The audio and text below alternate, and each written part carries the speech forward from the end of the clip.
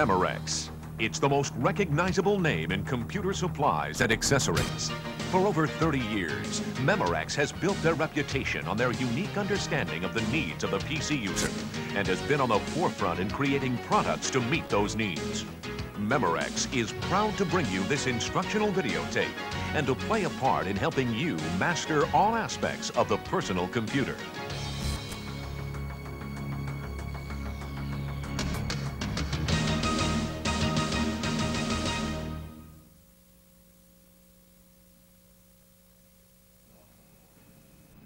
Something has driven you to learn to use a PC, a personal computer. Oh, either your friends, your kids, your job, or maybe just a desire to join the computer age. Or maybe even all of the above. MEMOREX has created this tape to make the basic technology, functions, and terminology of PCs understandable to you. And finally, you'll understand that techno-nerd babble computerese that you hear all the time. You can view this tape in its entirety, or you can set your counter on your VCR at 00 now and check out this video's table of contents and proceed to just the subjects in which you're interested, or go back and review something you've missed. Personal computers are everywhere nowadays. They're a part of so many people's lives. You'll find them in schools, businesses, even at home. What computers can help you do really defines just how powerful they can really be. And to start putting some of that power to work for you, I suggest we begin at the very beginning. There are two basic types. The IBM PC and compatibles are made by many different manufacturers like Dell, Compaq, Packard Bell, among others. There's also the Macintosh family from Apple Computer. Now, it used to be that IBM and Apple were like the Klingons and the Romulans of the computer world.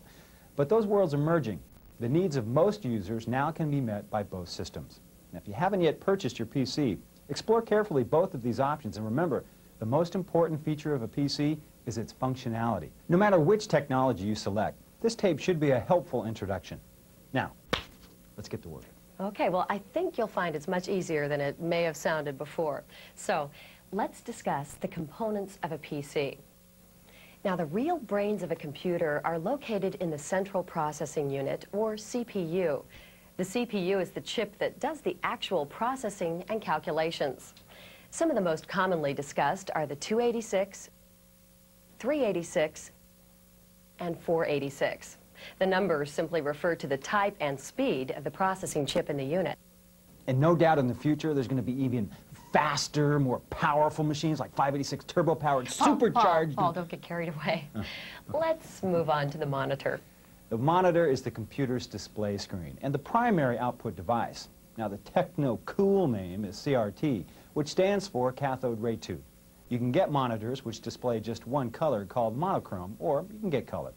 The resolution of color monitors vary and are referred to as CGA, EGA, VGA, or dun-da-da-da, Super VGA. The second most common output device is a printer. There are different types of printers: daisy wheel, dot matrix, and laser jets. Now, they vary in price and capabilities. A good dot matrix printer is quite adequate for a lot of people, although it can be noisy. Laserjet printers produce excellent quality type and graphics and are very quiet, but can be quite expensive. The keyboard is the most common input device to enter instructions and information into the computer. Now, there are some special keys that you won't find on a typewriter, like Enter, which tells the computer to accept your instructions. Escape, which is usually found in the upper left, lets you exit the program or function you're working in and back up to the previous step. These are the function keys, labeled F1, F2, and so on. These keys can have distinct actions attributed to them depending on the program. Other input devices like a mouse, trackball, or joystick allow the PC user to move the cursor around to specify an exact location on the screen. The mouse is the most popular. The buttons on it allow you to send commands to your computer by pointing and clicking. A trackball is basically a stationary mouse. It looks like a cue ball set into a pedestal, which you roll to move the cursor. Mary, did you know that computers can communicate over phone lines? Yes, I did, via a modem. See, your computer can have conversations with other computers, transmitting and receiving data over a phone line. There are even fax modems that allow users to send and receive fax documents from or to other computers. Sounds pretty nifty. Now, using a PC is not as complicated as I thought it might have been, but Mary, how does it all link together? Well, everything plugs into the back. There's a whole assortment of plugs back there to connect cables to that are called ports. Serial ports transmit or process data one bit or character at a time, and parallel ports transmit many bits concurrently. Serial ports are usually used for a mouse or an external modem, and a parallel port is used to connect a printer. Now, what we've been talking about is hardware, but Mary, what's software? Oh, software is the real reason you use a computer. It's computer code, the stuff on disks, programs. Software, or sometimes called application software, tells the hardware what to do. Well, looks like I'm ready to sit down on that comfortable, genuine Herculean software and start using the old PC. What do I do first? Well, first, let's talk about floppy disks.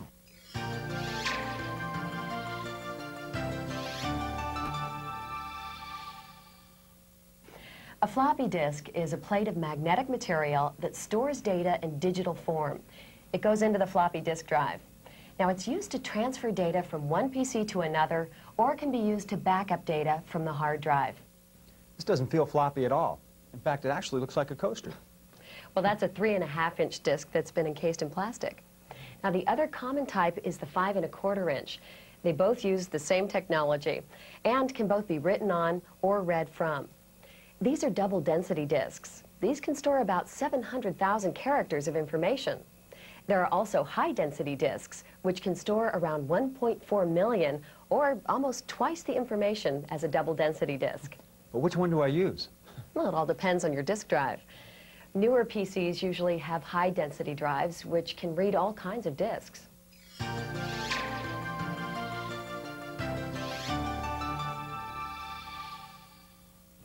Now, Paul, there are a few other inexpensive items that you're going to have to add to your shopping list, like storage boxes to store and organize your disks and to keep them safe from dust and damage, paper for your printer, and a mouse pad, which gives you good traction and protects the mouse and your desk from each other, as well as keeping Oreo cookie crumbs out of the mouse mechanism. Well, Mary, where is the best place to put it then? Well, your computer should be placed in a spot that is convenient, clean, cool, and dry. Dirt, heat, and moisture can damage your PC's electrical components.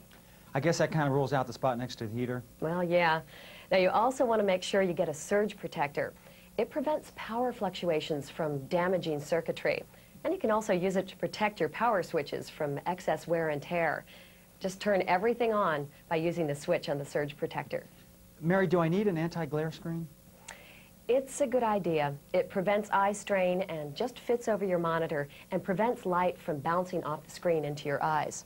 Now, always place your screen so that you're looking down slightly at it. Face the monitor at a 90-degree angle to any window. Well, now that we're at the desk, show me the proper way to sit. Okay, feet nice and flat on the floor, back straight, forearms level with the keyboard, and my wrists are even supported by this nice little wrist pad here. Looks good. You must have done most of your homework. The soda. Oh, you want to keep liquids away from the unit. And also, be sure to cover the unit when it's not in use. And you can buy a cleaning kit to keep your PC and drive clean and dust-free. So my hardware can actually last longer than the technology. Well, it is constantly changing, but the basics don't. Let's review. Computers process data by converting it into electrical impulses that are either on or off. This is a binary code. Just as Morse code used only dots or dashes, binary code uses 0 or 1 to represent off or on.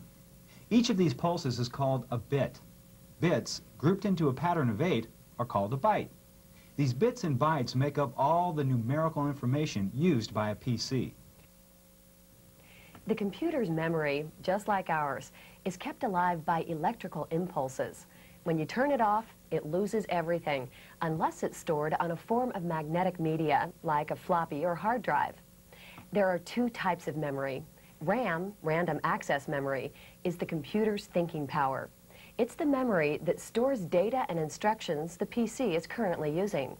The more RAM a PC has, the more it can juggle at one time, and the faster it can handle it. Now, ROM, read-only memory, is the memory that is permanently encoded. These are usually the instructions to turn on, set up, and load the rest of the instructions from the disk. ROM cannot be changed and won't be erased when the power is turned off. Now, if you have heard computer jocks talking about megs, they're not talking about girls they know. It's short for megabyte, or MB. RAM is measured in megabytes. Another thing that is measured in megs is the capacity of the hard drive. Some hard drives have 40, 80, or even more megabytes. A hard drive is the device that stores and reads data on a magnetic disk. It's a large capacity storage device used for long-term permanent storage. The hard drive is where you store the programs and data that you will be using. Let's take a quick tour inside the PC to see where some of the things we've been talking about are located. This is the microprocessor chip, which is the brain of the computer. It's also called the CPU, or Central Processing Unit. Now over here is the floppy disk drive. If there are two drives, they're stacked on top of each other, or side by side. To the left of, or underneath the disk drive, is the computer's hard drive, if you have one. These are the drive's controller cables, which connect to the controller card, which is plugged into the motherboard. The controller card manages the transfer of data to and from the drives. This is the computer's power supply, and here are the cables that power the drive. This is the motherboard. Here are the ROM, or read-only memory chips, and these are the RAM, or random access memory.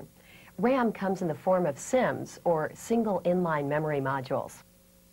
Man, that's a lot of powerful stuff in there. It is. And now that you know what it all is, it's time to boot up the computer. By the way, if you have the feeling she's not talking Westernware, you're right. You see, booting up is computerese for turning the computer on and getting it up and running by loading the operating system. The operating system tells the PC how to think and communicate. Some operating systems you may have heard of are OS/2 or Unix, but the most prevalent is DOS, which stands for Disk Operating System. Developed in 1981 by Microsoft Corporation, DOS has been made more user-friendly with Windows. Now, Windows is a graphic user interface similar in concept to the Macintosh system and can be used with most IBM PCs or compatibles, depending on the computer's memory. Now, formatting in DOS is what you must do before you can store files on a floppy disk. Formatting, sometimes referred to as initializing, prepares a floppy or hard drive to accept data. It tells DOS how to find the information you stored on it. In DOS, directories manage information on a hard disk or floppy. Now, each directory acts as a drawer in a filing cabinet and can contain subdirectories or files. To learn more fully how to use DOS, be sure to reference your manual. The manual? I mean, that's usually the last place I'd check. Well, maybe that's why you still can't program your VCR either. No, really, it can be very helpful. And keep it in a place where you can readily get at it to answer any questions.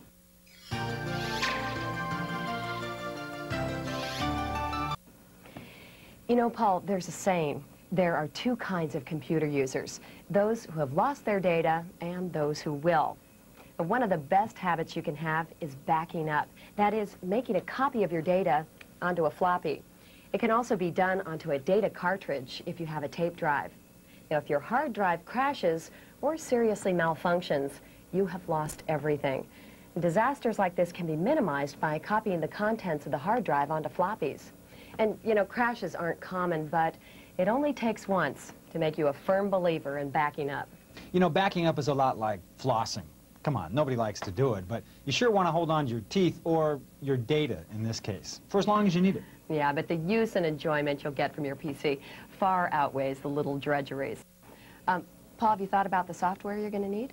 Well, I know that I want to do word processing. Okay, then you'll want to consider programs like WordPerfect and Microsoft Word. I also have lots of addresses and phone numbers, of friends and clients that I want to keep track of. Well, there are several databases that are popular, such as DBase, FoxPro, and Paradox. What about doing budgets? Can anything help? A spreadsheet program like Lotus or Excel can come in very handy. Or you might benefit from financial packages like Quicken. Desktop publishing is something that you always hear about. That's right. It's easy to do beautiful graphics and layouts with software programs like PageMaker and Ventura Publisher. You can also use your PC to learn an entirely new skill, even a language, through the vast number of educational programs that are available. And after I've settled my current budget crisis, I can kick back and play a few games. Oh, darn it! The computer won again. It's good you remember to mention that PCs are really fun, too. But you got to put that there. All right.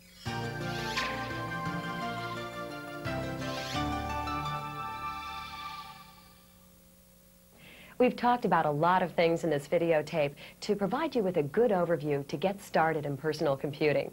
We've gone over the components of a PC: the CPU, the keyboard, the monitor,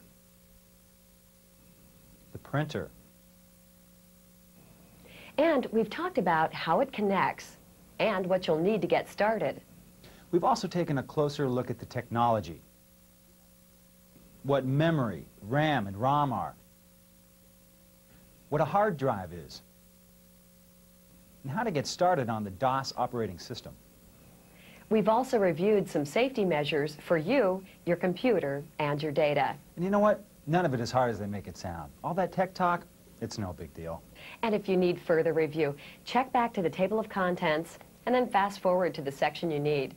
And this tape is just the beginning of a wonderful new world of personal computing. Thanks for listening. MEMOREX has been proud to bring you this videotape. In addition to our video library, MEMOREX brings you the most complete array of products specifically created for the computer user. Paper, storage, accessories, cleaning products, input devices, power protection devices, and ergonomic products to keep all your computer experiences happy ones. Look for them at your local computer supplies retailer.